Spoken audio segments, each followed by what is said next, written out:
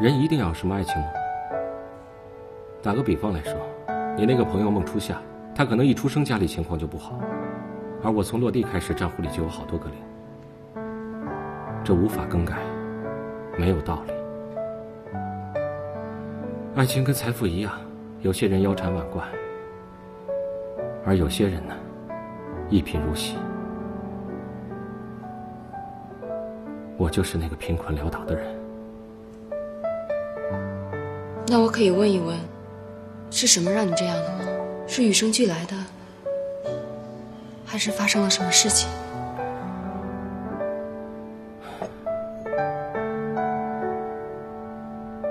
这不重要。人家都说，这世界上有3件事掩饰不了：打喷嚏、贫穷和爱情。其实还有第4件，就是不爱。这东西我伪装不了，所以只好事先告知。不能接受这一点的人，我绝对不会勉强。简而言之，一句话，我能给未来的妻子所有的一切，包括婚姻，但是爱情除外。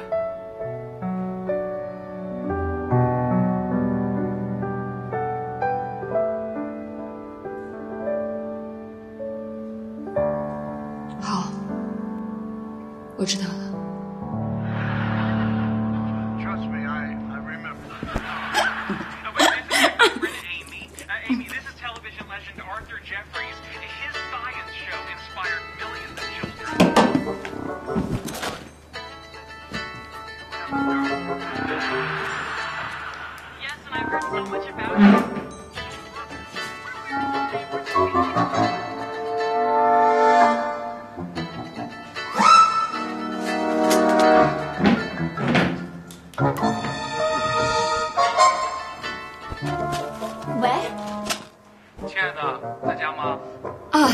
我不在，我那个刚刚接了一个客户电话，我现在在外面工作呢。你不乖哦，刚才我问过管理员了，你明明一天没出门。我马上进来啊。哎，给我40分钟收拾一下，我家里挺乱的。没关系，我又不嫌弃你。这样，今天你扮我的女秘书，假装来我家帮我整理房间，很有意思吧？你到底什么意思呀？我每天累得跟狗一样，我好不容易有一天休息，我今天没洗澡没洗头，我就想在家里懒一下。你能不能不要总跟我搞这种突然袭击啊？好，你每次玩心大发的时候是说没关系没关系，可是你每次真见到我的时候，你哪次不说我头发很油？拜托，这种事情不是没发生过。我告诉你，今天你要么给我40分钟，要么再见不送。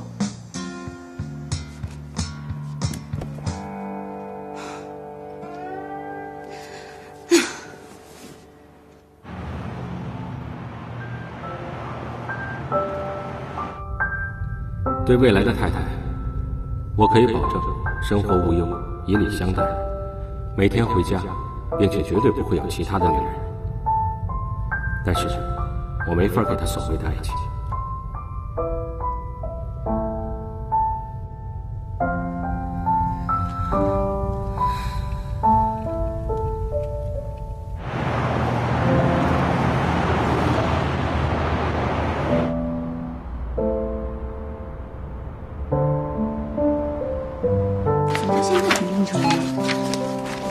害得我被痛骂，你知不知道？现在动作快有什么用？别以为你跟总裁认识就有特权，沈氏的评分制度可是很残酷、很严厉的，末位淘汰，根本不讲关系，不讲人情。哎呀，你乱发什么火呀？这东西啊，组长1小时前就突然提出要修改，所以才印晚了呗。真是的，你这人。初夏，不好意思啊，你也不早说。没事，干完活再解释也不晚嘛。实在不好意思啊，初夏。没事。走了。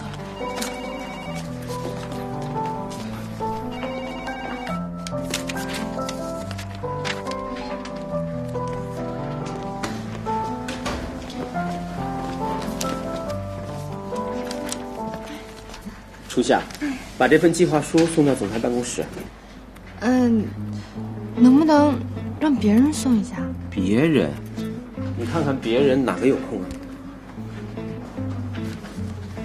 拿着吧。老大，我问一下，总裁的办公室长度有没有3米这么长？什么？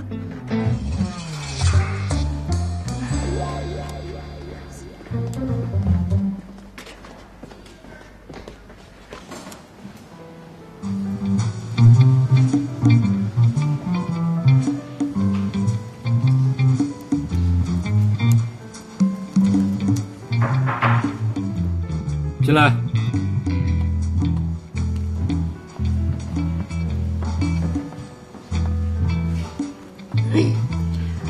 总裁，这是推广部最新的计划书，给您送过来。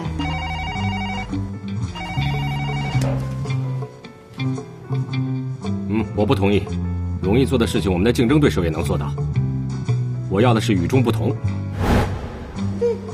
刚才放着机器人哪去了？哦，卖了。原来是他呀。是谁呀？没事。这个是最新的计划书，给您放在哪儿？放桌上吧。哎，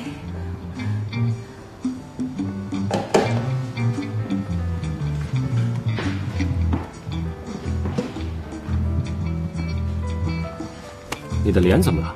为什么要挡着？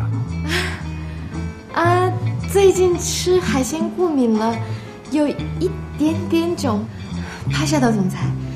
没事的话，我先走了。等等，百叶窗坏了，光线很刺眼，你过去替我挡一挡。什么？怎么了？几分钟而已。没有。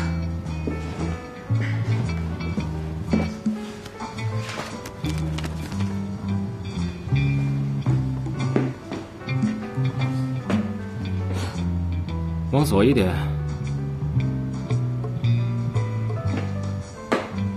再往左一点，好，保持住，别动。是。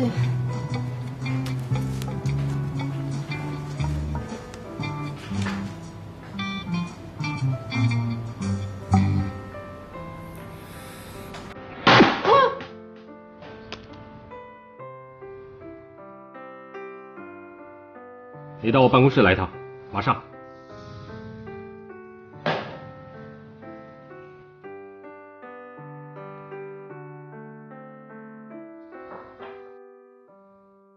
进来。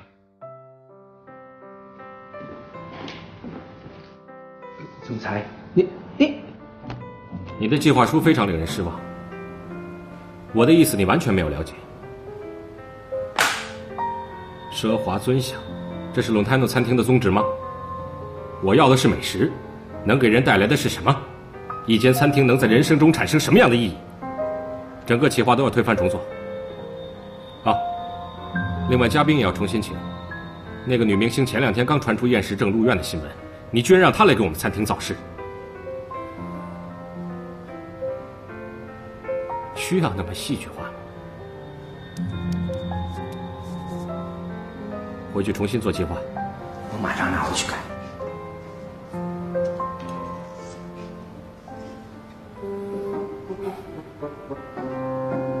窗户边的那个，你也出去吧。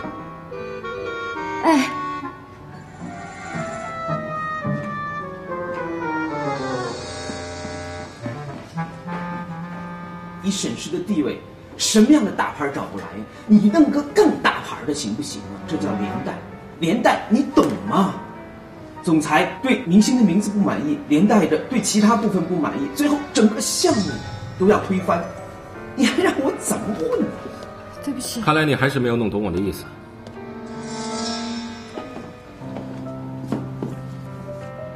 计划书之所以会被推翻，最主要的原因是理念的错误，方向错了，细节再精彩也没有用。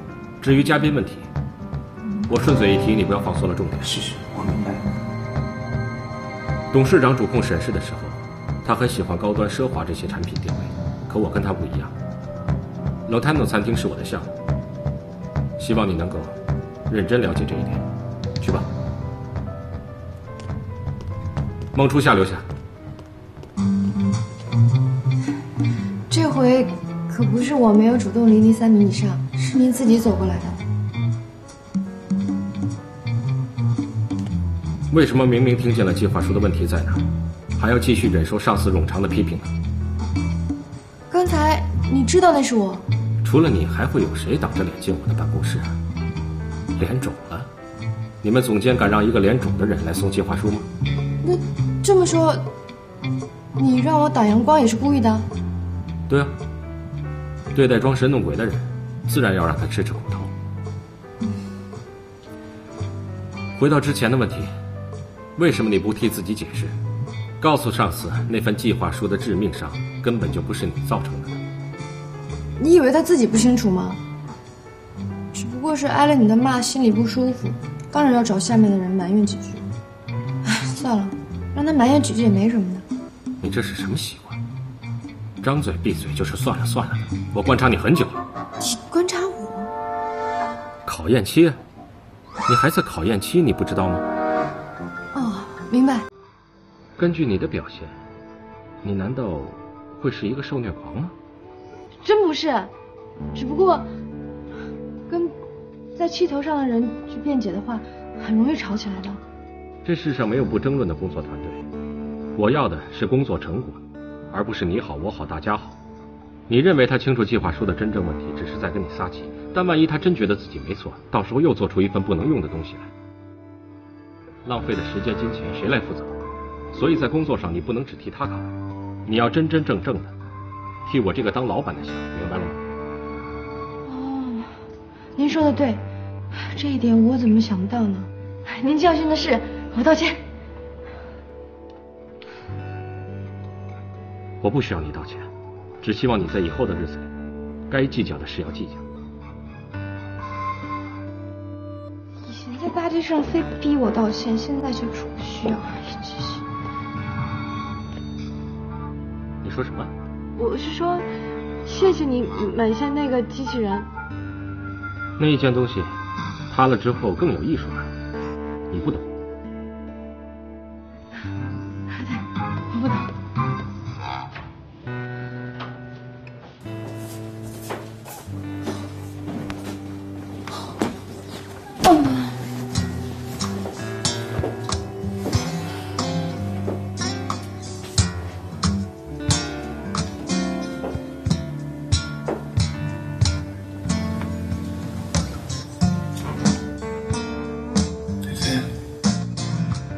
洗个澡再睡吧。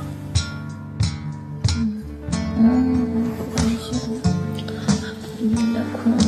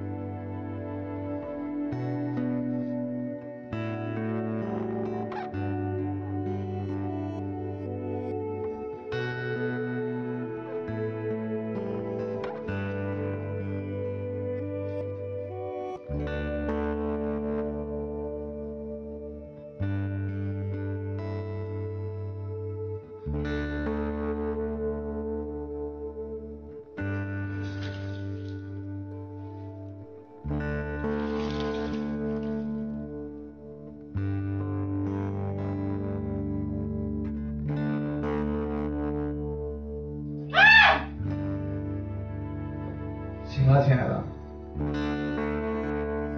衣服是你给我穿的？是啊。咱们好久没玩游戏了。请问飞往洛杉矶的航班要起飞吗？怎么了？对接了。若男，你这么忙还特意跑过来看我，还是你最好。你怎么了？在沈氏不开心吗？那倒也没有，同事们人都挺好的，就是工作压力有点大。沈氏有一套评分制度，特别的严谨，每个人工作起来都跟打了鸡血似的。在大企业都是那样的，更何况沈岸他又是一个把全部身心都投入在事业中的男人，所以对员工的要求自然就更高啊。现在就已经开始替他讲话了是吧？我哪有啊？哎，一会儿你说话要注意点啊，沈岸马上就到。你怎么不早说呀？怎么了？先走了。哎，干嘛呀你？他又不会把你给吃了。你不知道，沈总规定在公司里面我一定要躲着他走，距离不能小于3米，说是看见我就倒霉。不会吧？真的？这只能说明他以前吃你亏吃的太多了。好了，你就安心留着吧，他待一下就走。我有个礼物要送给他。礼物？要不要这么甜蜜呀？什么礼物？你猜啊？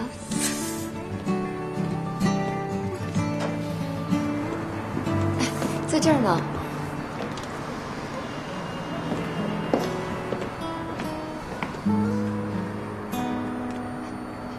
坐。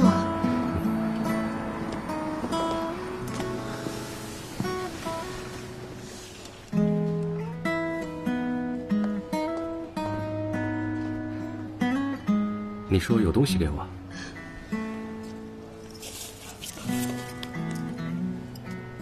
我自己烤的杏仁饼干，送给你。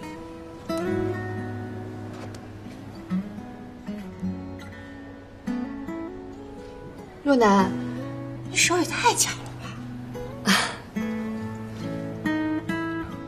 谢谢。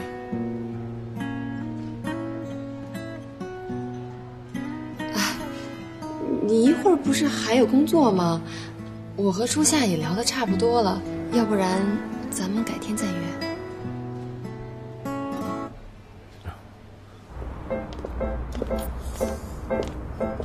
没想到你在沈总面前看起来那么羞涩。我们俩在一块儿的时候，我们经常不知道该说什么。怎么了，初夏？我刚刚来的时候是不是带一个文件过来的？好像是啊。一定是落刚才那个餐厅了，我去陪你去取。哎，不用了，你下午不也得上班吗？时间也差不多了。我那点东西没人偷，放心吧。打电话啊！好啊，走了，拜拜，拜拜，拜拜。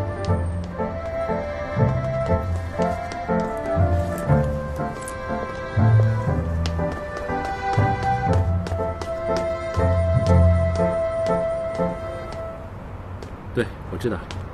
还有，关于那份计划书，我需要第一。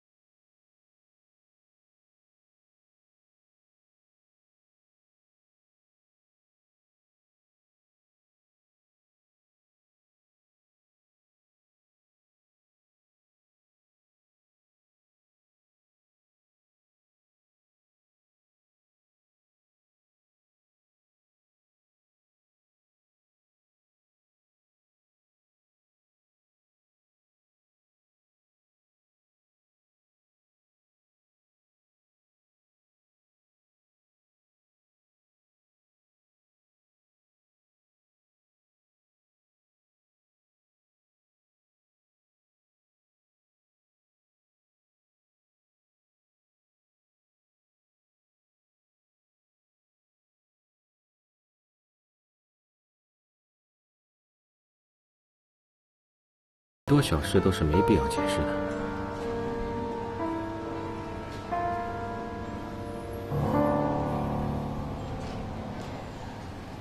若男他对你是真心的，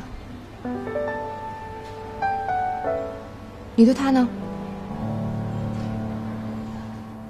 我现在给您泡的这泡茶呀，是我个人特别喜欢的云南滇红。泡这款茶呢，最重要的呀，就是它的温度了。因为这款茶只能用大概85度左右的热水来泡，这样喝起来口感会好一些，不至于那么涩。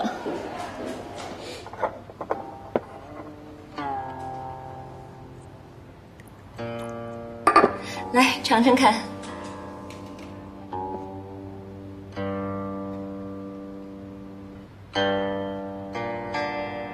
真是想不到啊，丁小姐对茶道这么有研究啊！哪里，略知一二。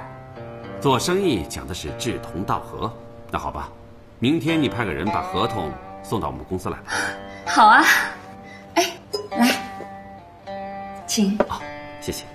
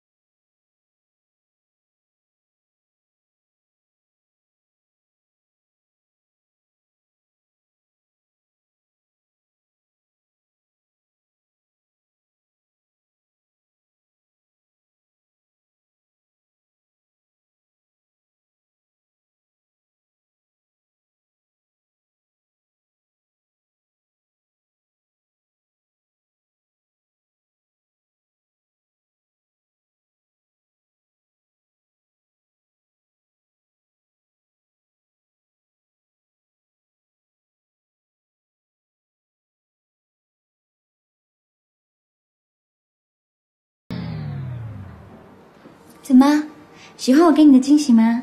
你这是什么意思？怎么？难道你不期盼着看着我穿婚纱的样子吗？菲菲，我还没准备好。我们就像原来那样不好吗？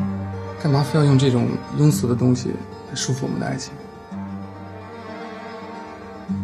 我想我们还是冷静一段时间，等你能接受了，我们再联系。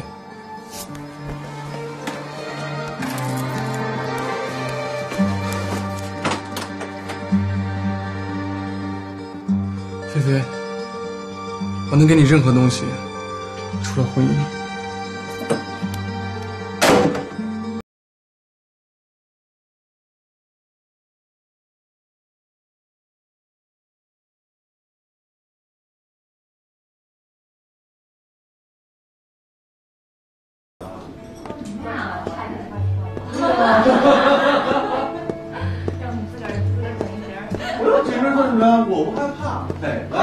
今天我请客，大家随便吃啊，高兴。欢迎少东家。今天什么事儿？这么开心？哎，真正的少东家来了。不对，哎，他的产业啊，应该都是他自个儿的，他应该是东家老爷。菲菲，尽情的挤兑我，揉给我吧。心情好的时候，狂风暴雨都像女神般的亲我一样。快点给我个垃圾桶，我要吐。二黄啊，菲菲分一次手你就请一次客，这么下去，就你这家小店，撑得住吗？哎，孟初夏同学，虽然你这句话说的是二鹏吧，不过我怎么听着有一种躺着也中枪的感觉呢？听出来了？真的又分手了？泰迪学长，时间长了你就习惯了。哎，菲菲，我就想不通，你怎么就知道假逼婚这招对周曼有用呢？万一他看见你穿婚纱的样子，想的不是分手，而是要跟你结婚，那你还就真嫁了？像他这种把恋爱当作刺激游戏不断变化的人，婚姻一定是他的罩门。那万一他就是与众不同，你怎么办呢？好了，两位记者，如果一个男人真的想把你们的关系发展到婚姻的状态当中的时候，他一定会想要见你的朋友，谈论你的家人，并且呢跟你讲述他的人生规划。如果这几样都没有，那么黄色预警。如果你刻意的跟他提起过这个事情，他还刻意的回避，那么红色警报，大家要开始准备撤退了。菲菲，你说的太对了，我的人生计划里面全部都是你。为了证明这一点，我还特地给你买了份礼物。你不会准备了个什么戒指要送给我吧？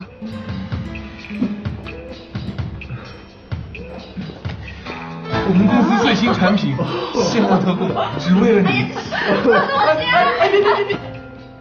哎，这什么料子还挺舒服的啊！哎，初夏，毕竟是分手，他真的不难过。菲菲是什么人呢？你不也说过吗？女将军。放心吧。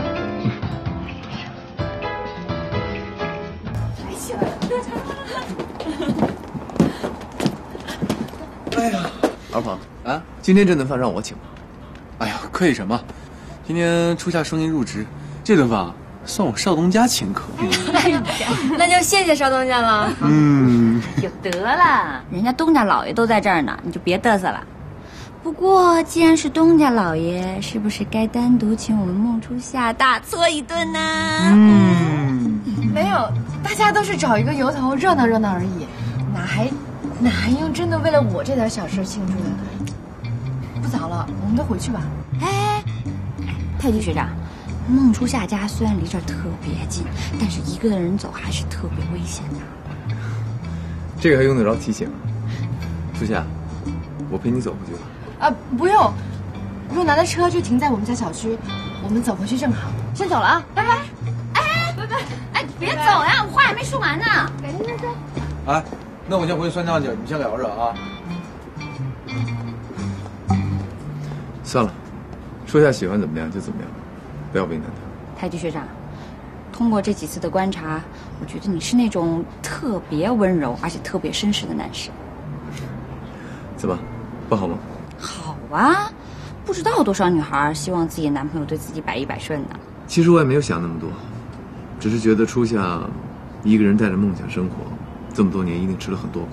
就算我可以给他带来一丝丝的温暖或者自在，我也觉得很开心。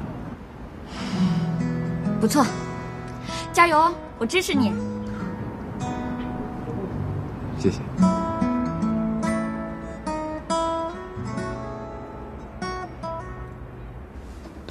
菲菲一定骂死我了。我就是不想让你们得逞，再这么下去，我跟学长以后都没法做朋友了。若男，刚才菲菲说的那几点，就是有关男人跟婚姻的，沈总他有吗？有啊，他很期盼一个稳定的婚姻呢。那你打算嫁给他了？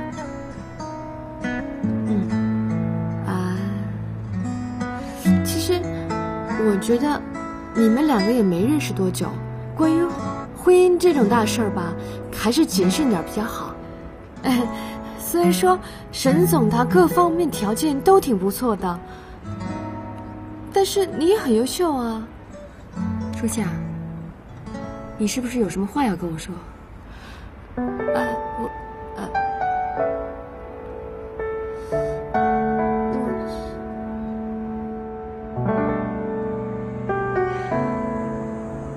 若闪对我的感觉，他没回答，所以你担心我是吗？是，我知道这种事情不应该跟你说。发现闺蜜男朋友有不为人知的一面，到底要不要告诉闺蜜，这是一个永恒的难题。而且一般人都选择不说。初夏，我特别高兴你跟我说了。以前咱们还是学生的时候，什么经济实力啊、家庭地位啊，在生活里面都很淡薄。那个时候我们无话不说。后来毕业了，我自己有的时候不太注意，给你、菲菲还有二鹏都造成了很大的压力。若男，可是你还是愿意为我着想，从来不去想自己会不会被误会，我真的很开心。这是朋友之间的义气。同样，一对男女之间也要讲义气。这一点，沈安就做得不错，他选择了沉默。你这话是什么意思呀？他早就跟我交过底了。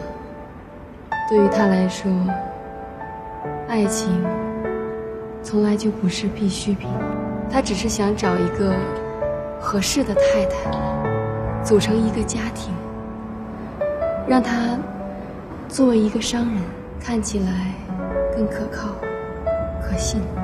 你是说，他把婚姻当成一个装饰品？只要条件符合，他说他和谁结婚都一样。若男，这样你也可以接受吗？为什么不可以接受呢？他虽然不能给我爱情，可他愿意给我相守啊。能和一个自己那么爱的人踏踏实实的过一辈子，不是最大的幸福吗？一定要他爱自己吗？可是若男，爱一个不爱自己的人，能幸福吗？我呢？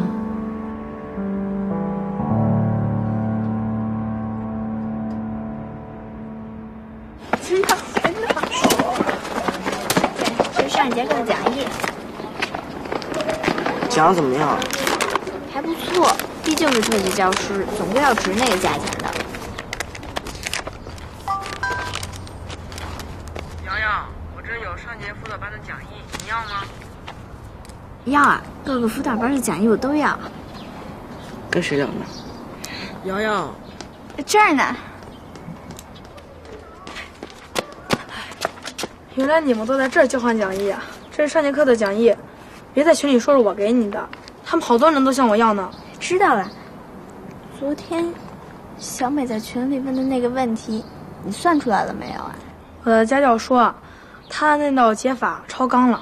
哎，梦想，要不你加入我们群吧，可热闹了。忘了你的手机不是智能的，没那个功能。别说了，我这不是也为他好吗？最近功课那么多，用电脑打字太费时间了，可是用手机语音却省了很多时间。你的手机也太旧了，回去跟家里人说一下，换一个嘛。不过一般当妈的对数码产品不太懂，也跟爸爸要。别说了。哎呀，梦想的情况我真忘了。不过我妈说，你妈那么早有了你，再给你找个爸爸并不难。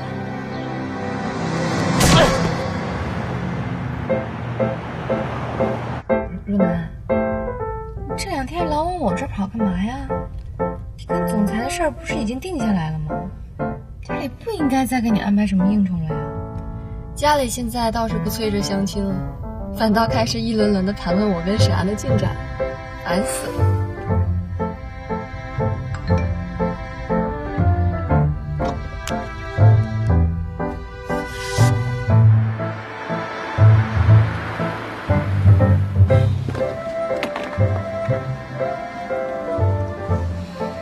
又是你的沈大总裁吧？你怎么知道啊？拜托，你车都不开了，看你那表情，不是他还能有谁呀？我想多了解了解他，所以就问他能不能在不见面的时候也聊一聊。他答应我了。可是你也知道，沈氏的工作总是忙得密不透风的，要等他一句回复啊，实在是太难了。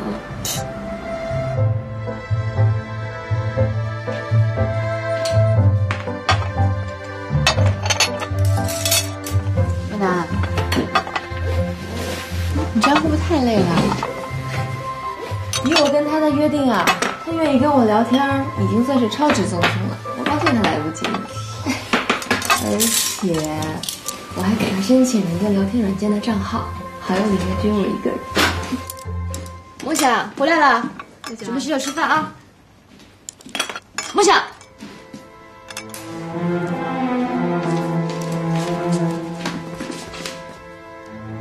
脸怎么伤成这样啊？被谁打了？我不是被打，那就是打架。跟谁？同学是吗？哎呀，你就别问了。我什么叫不问了？你脸都伤成这样了，我……别急别急啊，这孩子不说，肯定有他不说的道理，是吧，梦想？我问他也有我的道理，我是他妈。不吃饭。哎，梦想，哎，你就别过去了，这我去帮你问啊。对，他也就听你的话，你帮我问清楚到底怎么回事。啊，这样。我啊，端盘菜过去，跟他边吃边聊。你别急，你也吃几口啊。哎，手机响了，帮我看一眼。这，谁呀？总裁。看来他今天比较有时间啊，这倒是个不错的机会。还是我跟他聊吧。哎，不用，要不这样吧，初夏，你继续帮我跟沈安聊好不好？我怎么跟他聊呀？你怎么就不能跟他聊了？你把那个聊天记录打开看看。我就是想多了解了解他，我每次都是一个一个问题的问他，然后我问什么呢，他就答什么，就像访谈节目一样。所以你就当一把代班主持人，你就帮我多了解了解他。等我出来的时候，我看答案就行了。哎，我帮你问，你帮我问，这样很公平啊。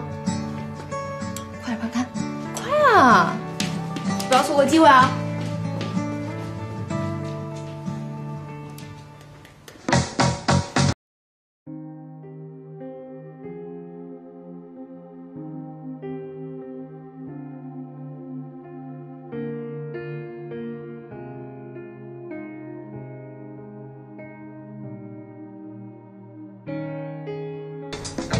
你喜欢什么颜色？黑白灰。你喜欢什么运动？篮球、冲浪。你喜欢什么歌手？什么呀？这是调查问卷啊！方方面面都问过了，还能问点什么呢？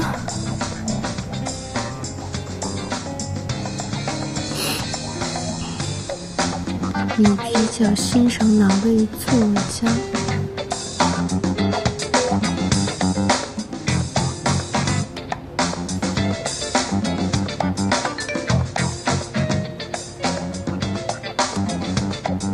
这么快？看来今天真的挺闲的啊。我爷爷的故友袁伯伯。我爷爷的故友袁伯伯。为什么欣赏他呢？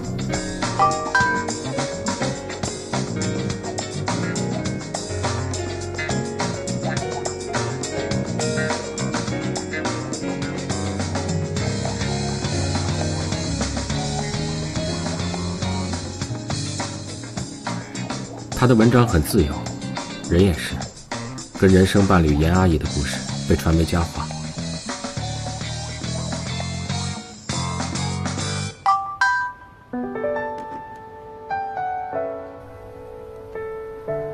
我想我知道你说的是哪位袁伯伯了。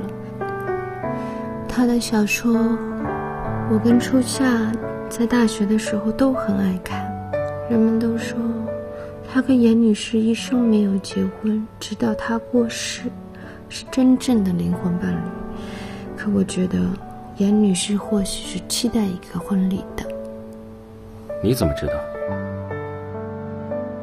女方在她的一篇散文里提到了一场瑞典婚礼，词句不多，可有种克制自己不要去幻想的感觉，让人看了很心酸。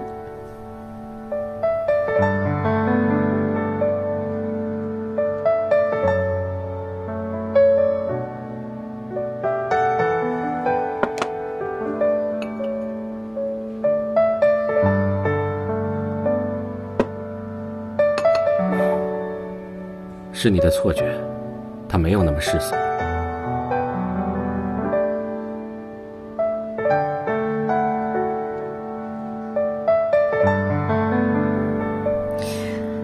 还真是自我，怪不得跟若男提出什么只要婚姻的论调。哼，我很尊敬你的袁伯伯，但是客观的谈论这段感情的话，没人能保证这不是一种情感胁迫。什么意思？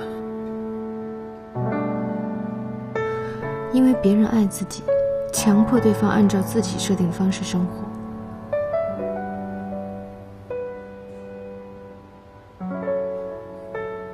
这世间不是每一对男女都跟大众一样。